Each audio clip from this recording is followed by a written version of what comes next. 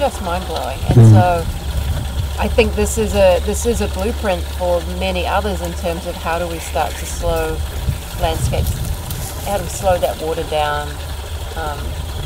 And it's just fascinating. I think visual things like this is so important, and thinking about the role of different ways soils were formed in the past and be able to reclaim that. Like we see some of the molar soils in like California, and they're all human-made soils. I mean, it's incredible how you could be managing soils well, and we can be building that, and then how we can do the reverse. So I think that this property is such a property for storytelling. So thank you.